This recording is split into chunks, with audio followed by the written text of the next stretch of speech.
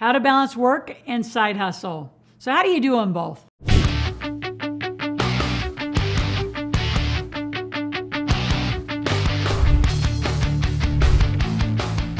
I'm going to talk about 3 things that are absolutely imperative. And number 1 is overworking is not the solution. So we're going to talk about some ideas and tips and things that I've used to do before I jumped completely. Number 2, how do you prioritize that side hustle? Because you got to give it some time, you got to give it some love, or it's not going to make any money. It's just going to be a waste of your time. And number 3, believe it or not, I'm going to say, how do you prioritize yourself, your self-care, you and your family inside of this?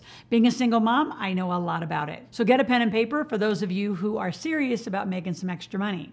So number 1, overworking is not the solution, meaning you're not going to go to a 40-hour job and if you've got another, 10 hours or 20 hours of commute and then come home and do something else. People who do a side hustle end up beyond exhausted. So first of all, let's talk about what your side hustle should be. Something darn easy. That's super easy. You already do it. You already do photography. You already do some art. You already make some jewelry. You already, prepare food. You love cooking. You love tutoring. My son has made so much money tutoring. And just recently, some younger guy asked him to mentor him. And I said, yeah, you just charge more money. Like it's tutoring on steroids. You just charge more money. It's like that. So whatever you want to call it, you could all make more money and you've got to put it inside your life. So don't do a new invention, something brand new that you have to learn on top of your job. So this isn't the time to go pick up a new skill set. This is strengthen the skills you have today, even if you don't like them. Like if you're a teacher, have a tutoring company, do the obvious. If you're doing web or tech or copywriting for a newspaper or media outlet,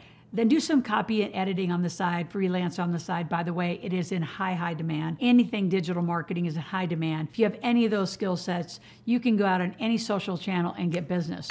The question is, when are you going to do it so you're not overworking? So I'm going to introduce you to a thing called time blocking. So you got a time block based on your energy. So obviously you got to do your job. So when you do your side hustle, you'll have marketing things to do, which is producing content for social media to get people interested.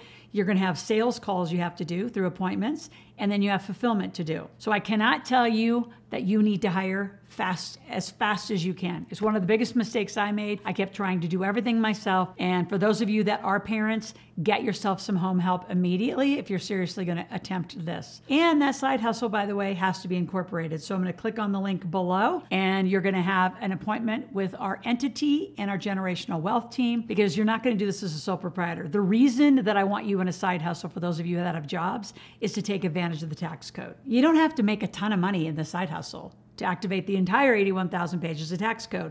But you have to have a business, not a sole proprietor. It has to be an LLC, S Corp, C Corp, limited partnership, and a trust in the United States. So that's my first gift, is a free appointment with our team, have an entity and a trust review or setup, and that's the most critical. So again, not overworking. How are you going to time block and put these tasks in? Are you going to get up earlier in the morning? I remember I was working for Chevron. I knew I was going to jump because I got the contract with the Rich Dad Poor Dad team as the master distributor of the cash flow game. So knowing I was going to jump, I got up earlier and I did a lot of my creative, call it marketing then. I would skip lunch with others and I would take sales calls because I had a good hour. I could do 4 appointments easily in an hour. And then I would do that later at night.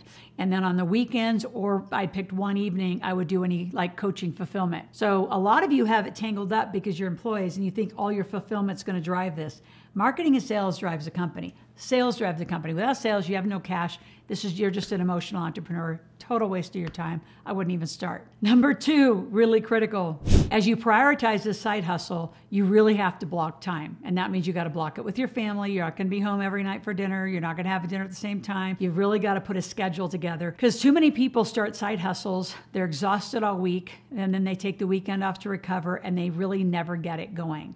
So if you're serious, you got to time block in and prioritize this side hustle as part of your life. Don't think of it as a personal life and a professional life. As fast as you can integrate it, know what you're doing. Like, is your goal to quit or just make some extra money? That is actually critical to how do you design this.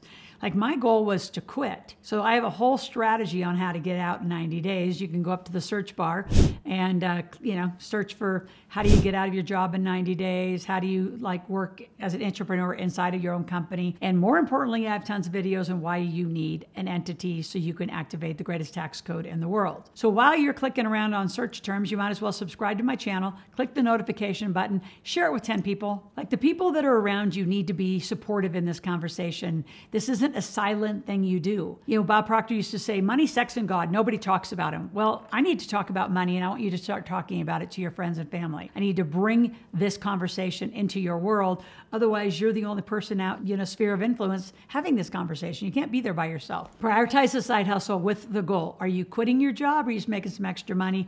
Either way, the only way you get to live corporate life the way that I describe it, which is how you get wealthy, is live through a company. Activate the tax code, employ your children. If you don't have some, get some. They're tax deductible. You now get to write off your phone. You can write off travel. You can start doing business trips. I can tell you, I would kind of go straight from the side hustle to a hustle. Let's get to 6, 7 figures as fast as we can and get out of that job. But in the meantime, what else do you need to do? Self-care. Now, I'm going to put self-care under the context of also getting yourself home help and a team. Those of you, especially moms, and I did this as a single mom, and I just got to give a little coaching to single parenting. Don't behave like it's some victim status, like, oh, it happened to me, now I'm a single parent. When I got pregnant with Logan, I knew I was going to be a single mom. So I took it on with a vengeance. I said, I'm going to do this very differently. I'm going to create the money that I want to have the life that I want with him. Didn't know it was him at the time. And so take it on seriously and get home help. You don't need to go grocery shopping. You don't need to drive him to every little event. You need to be at the event, but do you need to sit in the traffic and do all the practice driving? Do you need to have food prep? Home care? Do you have somebody clean your house? All of that is going to give you the time back to care for yourself, number one. And when you do have time, I have always said as a parent, you want quality over quantity all the time with your children. So start time blocking that as well of when you need to be where with your family. Get home help. It is not like a weak thing to do. It's a smart thing to do. And because right behind that, I want you to hire a scheduler. So then on those lunch breaks or the weekends or evenings when you have your appointments, somebody's setting those appointments for you. So those are your number 1 and number 2 hires as you are employed starting a side hustle. Get yourself some home help. So part of that is all taken care of, and then get yourself a scheduler so you have sales appointments. Those 2 things will get you to 6 figures, I guarantee you. So click on the link below. I'll see you at my Millionaire Intensive. And as you join our community and continue to come back, you can come back to a marketplace every 3 weeks to get leads from us. Usually there's about 50 to 70 people. You're going to be able to make sales every 3 weeks on this side hustle. And it goes from 10 o'clock to 6 o'clock Pacific. So some of you might just have to call in sick for that afternoon. More important, you're with us making money than where you are. So prioritize yourself, prioritize the side hustle, and learn to make a lot of money. Last thing I want to do is I want to offer you $750 of a Loral, it's called Loral Bucks credit. So we are incenting people to binge watch this channel. Why? I need you financially and business smart. So not only reading all 6 books, but really consume this content and then integrate it into your life. That's how you become a millionaire. That's how your family gets healthier financially. We'll talk to you tomorrow.